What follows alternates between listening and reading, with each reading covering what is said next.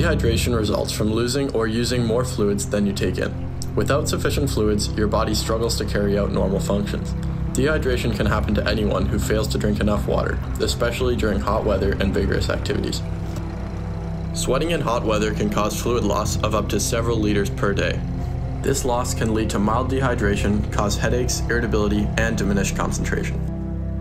Doctors can diagnose dehydration through other signs like heart rate, blood pressure, blood tests, low blood pressure, rapid heart rate, and even electrolyte levels.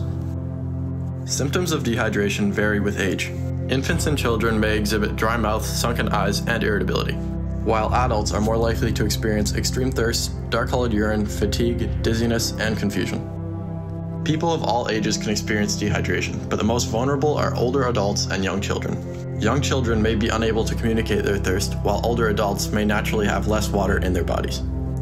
Dehydration can result from various factors, such as illnesses like diarrhea, vomiting, and fever. Even medications that increase urination or sweating contribute to fluid loss.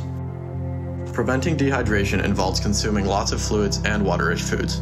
In hot weather, make sure to drink the recommended amounts. During physical activities, hydrate before, during, and after.